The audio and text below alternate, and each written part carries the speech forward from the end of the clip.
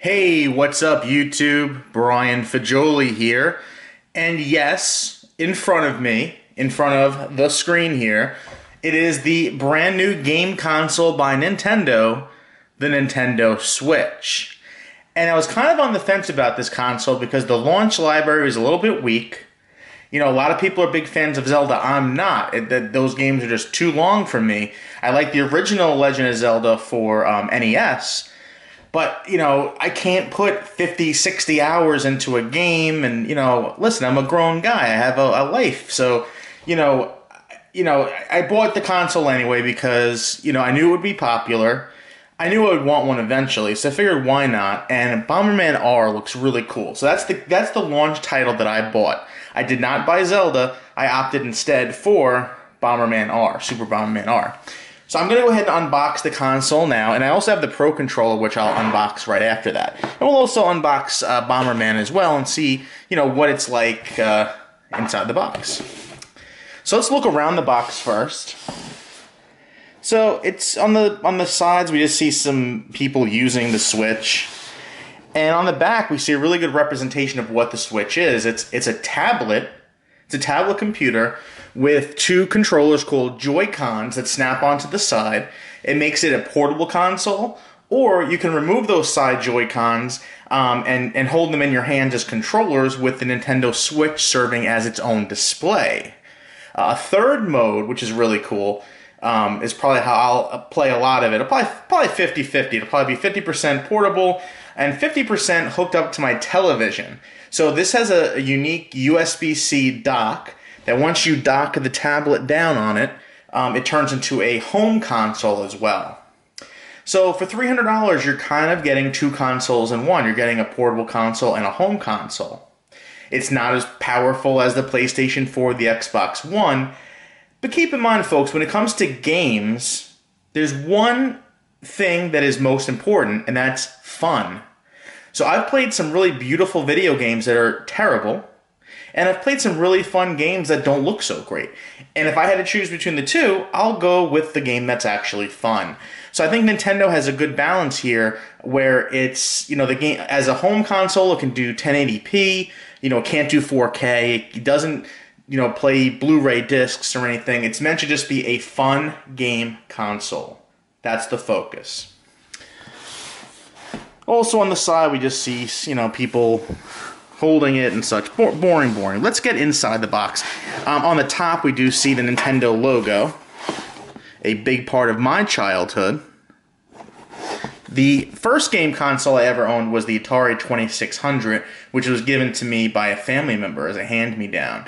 The Nintendo NES, the home entertainment system, that was my first Nintendo console that I got in the 80s as a child. Now I'm just a man-child, a grown man who is also a child. So let's see. On the side here, there's a little tab, and I have my knife already, so I could, cut the tape, but there's no tape, which is a little worrying. Maybe that's typical. We'll go ahead and open the box. Let's see what we have here. Okay. So the top part of the box has the Joy-Con controllers and the tablet itself. And I'm calling it a tablet. That's the whole console. That's the Switch. So let's look at what else is in the box first before we get to the really fun stuff. Okay, guys? All right. So what's here? Okay. This little dongle-y thing here, the two Joy-Con controllers plug into this. I'll show you how that works in a little bit. We have, let's see, these also plug into the Joy-Con, so I'll show you that in a little bit. Let's look at what else is in the box here. So we have health and safety guidelines. Okay. What else do we have here? What's this big thing? Oh, this is likely the dock. We'll look at that momentarily as well. I'll look at that last. Inside the box as well, we have an HDMI cable. And it's actually a nice HDMI cable, and it's branded with Nintendo. So I'm sure you have a ton of HDMI cables laying around your house, but it's kind of cool that this one is branded for Nintendo. This one says Nintendo on this side, and this side of the cable has the HDMI branding. Okay, so what else do we have here? Let's see. We also have a power brick. Right? And it's actually a nice size. It's not too big. We got the power brick here, which goes to USB-C. So this is a standard, USB-C AC outlet. You could also charge your Nintendo Switch using the MacBook Pro charger, which is also USB-C charger. So it's nice that Nintendo is using this standard. So you'll have no trouble finding battery packs and chargers and all kinds of things to keep the console going. Now that I've taken all that stuff out of the box is empty. So what we're going to look at next is the really fun part. Put this stuff over here. What do we got here? We have the Switch tablet and the 2 Joy-Cons. So this is my first time actually handling a Switch. There was none, that I saw in a store or anything. I didn't go to Target or Toys R Us or Best Buy or any of those places to try it out. I don't even know if they had it. So before I look at the Switch, let's look at the Joy-Con controllers. Ooh. The buttons are nice and clicky, and there's a little button here, which I believe is a screenshot button, like a dedicated screenshot button, which is pretty cool. And these snap into the side of the tablet of the Nintendo Switch. So this is the left side. And also, you can hold it like so as a controller. There is no D-pad to be found here. Okay. Next, we will look at the right Joy-Con. This has the directional stick on the bottom. And like the other one, you can hold it like this as a controller. So 2 people can play the Switch at the same time, even if you have it in like a propped up mode. And we'll get to that momentarily as well. So this isn't just an unboxing video, it's also my thoughts and me trying it for the first time. Alright, so I now have the Switch in my hand. So let's see. It feels surprisingly light. It's a little bit thick, right? If you own like an iPad or something, you're probably used to a thinner tablet. It feels a little thicker than a traditional tablet nowadays, but it's surprisingly light. There is a fan inside from what I've read, and I can see a heatsink in there at the top as well as a vent. Let's see what else we have on the top. We have a volume rocker, plus and minus. We have the power button, headphone jack, 3.5mm, and the game card port. On the side, we can see where the Joy-Cons slip in. And I was kind of confused about that because the Joy-Cons, I wasn't sure if there was like a hardware connect, like a hard wired connection when they're snapped in. And it looks like they're wireless even when they're snapped in. I don't see anything that would like connect it. There's no port there. So when you slide this in, I think it's still a wireless connection, which is kind of a strange choice. On the bottom, we have USB-C. And that's how you charge the device, and also how you dock it, which I'll show momentarily. And on this side, we see the same thing where the Joy-Cons would plug in. So I'm going to plug this in. There's me. For the first time, I'm going to plug in the Joy-Cons. Ooh, okay. And the second Joy-Con. And when I'm playing video games now on this is how I would hold it. So there's, like I said, there's no D-pad. There are directional buttons here, kind of as a makeshift D-pad, but really they're just buttons. But you have these 2 sticks, A and B, X and Y, minus and plus. I'm not exactly sure what the minus and plus does. I'll have to look into that a little bit more. So this is a portable console, like I said, but it's also a home console. I do want to show as well there are left and right buttons at the top, as well as a ZL and Z right, so Z triggers on the top. Okay. So next, I'm just going to put that to the side for a moment so we can look at the dock.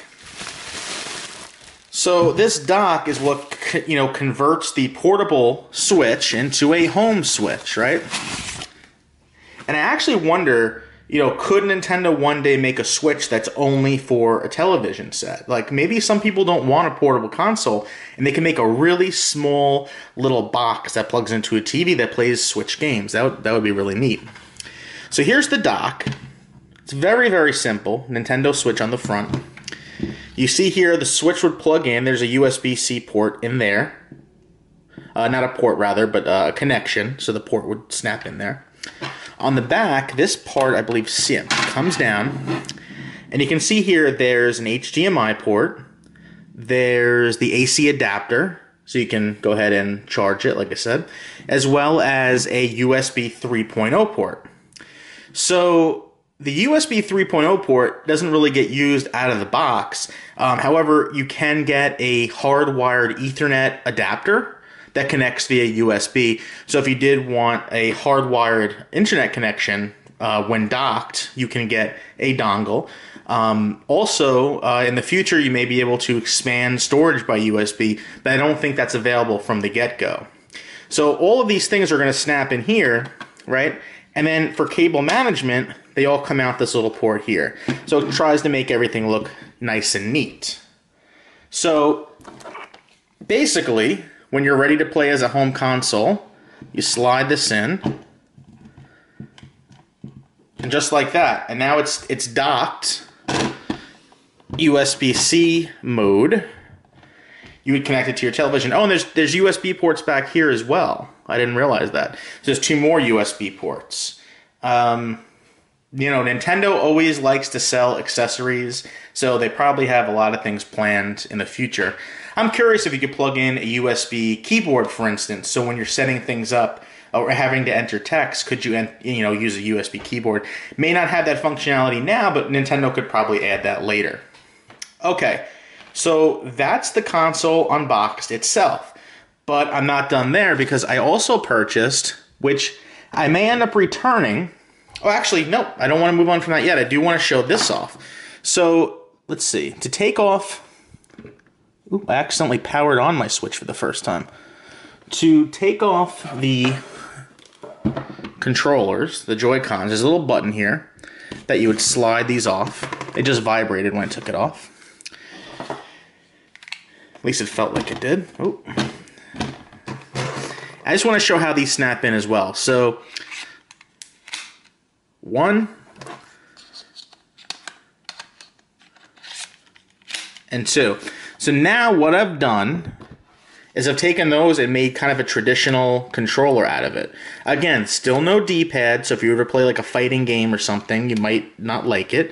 But it does make it comfortable to hold. It's a little amateurish, I would say, on Nintendo's part. I mean, it looks nice, but it's kind of cheesy.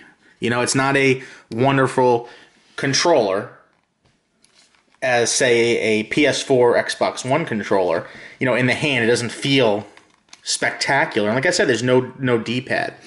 So let's say you're happy with the console like that. Maybe you're not so happy with the Joy-Cons connected together to make a controller that way. If that's you, you can purchase the Nintendo Switch Pro controller. Now, I purchased this controller, and I may return it depending on how much I like this or not. But here's the big issue with this controller. It's $70. So it's a very expensive controller. However, I did read online that it will work natively with a Windows PC as a gamepad. So, keep in mind, excuse me, you can connect this to Windows Machine for gaming, kind of increasing its value a little bit. So let's go ahead and unbox this controller and see how it is. Again, on the side, there's really not much there. It's a picture of the controller. On this side is a picture of the controller. On the back, it shows, let's see. Okay, you charge it using USB, so you can charge this right off the dock. That's pretty cool. So it explains that the Pro Controller is a classic grip-style wireless controller that provides an easy-to-hold extended gameplay experience with the Nintendo Switch system when playing in either TV mode or tablet-top mode. So you can also use this controller not only when docked, but when you have it with the kickstand. And that's something I should actually show off real quick. that on the back, I forgot to show that, there is a kickstand. And I've heard from people that said this kickstand, oh, and there's speakers in the back here, that the kickstand is a little flimsy. Ooh, yeah, I would agree with that. And actually, underneath there is the port for the micro SD card, which I do have a 200 gig SanDisk card ready to go, which I think was like $60, so it was not expensive. I'm going to add 200 gigabytes to this console, which comes with 32 gigabytes out of the box. So with that kickstand up, you prop it like that, and you can play games like so, or use the Pro Controller. So let me go ahead and dock this again, like so. Feels like it's in, okay. And it is a little bit confusing. It feels a little clunky that I have all these things, you know, like plug this into this and then plug this into this. But I think once you have it set up where it's plugged into your TV, you should be fine. You know, you should be good to go once you have the dock set up in the place that you want it and everything. So for this, I do need my knife because there is tape on the controller. It's odd. They put tape on the controller box, but not on the console box. Ooh. Don't want to cut myself. Okay. Put my knife close it so I don't cut myself. Let's go ahead and rip into this box. Cardboard. So let's see what we have. We have, oh, neat, okay. So it comes inside the box with a nice USB, it's a USB-C to USB-A cable. So the controller charges by USB-C, I wasn't sure of that. This is also branded Nintendo, awesome. This side has no branding, but the C side says Nintendo. And you would use this to charge the controller, which, as I take it out of the box here, and I peel off the plastic, we see a USB-C port on the top. So guys, I'm going to hold this controller now, and for the first time I'm going to see, is it worth $70? You know what? This is a nice controller. It's really, really comfortable. The sticks feel really good. They both click in. Was it the home, the plus and minus buttons again, which again, I don't really know what they do. There's a screenshot button and a home button. The D-pad feels good. I had read online that some people said the D-pad was a little bit stiff, but I think it feels nice. The buttons are nice. It's kind of like a clear black plastic here, so you can kind of see the circuit board on the inside. On the top, again, we have left and right, and the Z triggers. And on the back, we can see the battery pack through a clear plastic, which is kind of a weird design. I'm not sure why Nintendo wants to show off a boring battery through clear plastic.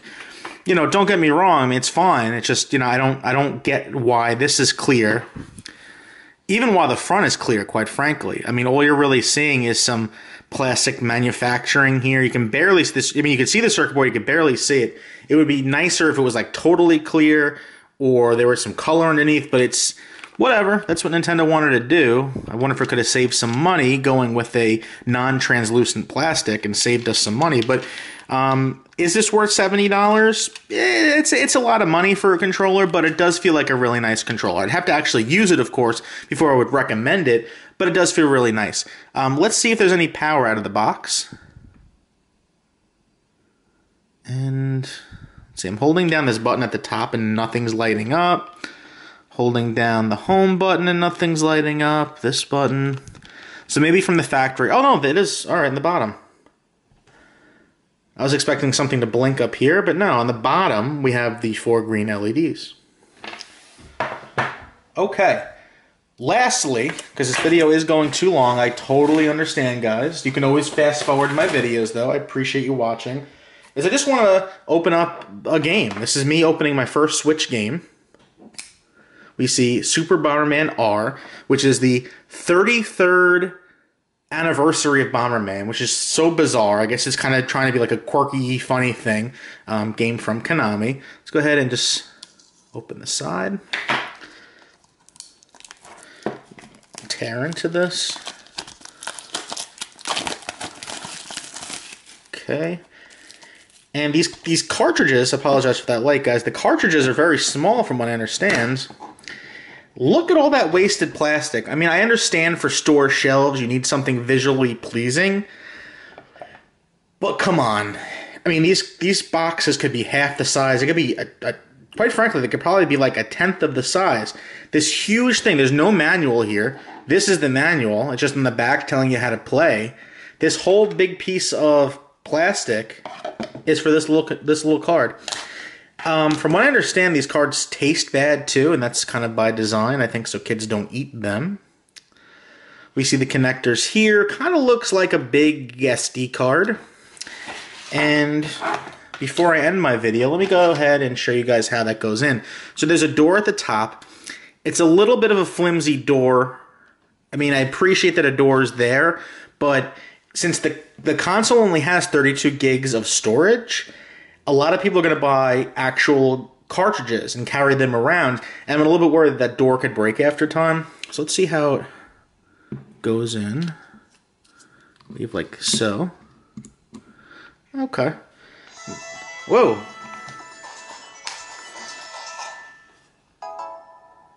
And there's the console, guys. If you have any questions about the Nintendo Switch, please leave them in the comments below. I'm going to end this video now and play with the darn thing. Thank you so much for watching, and have a great day.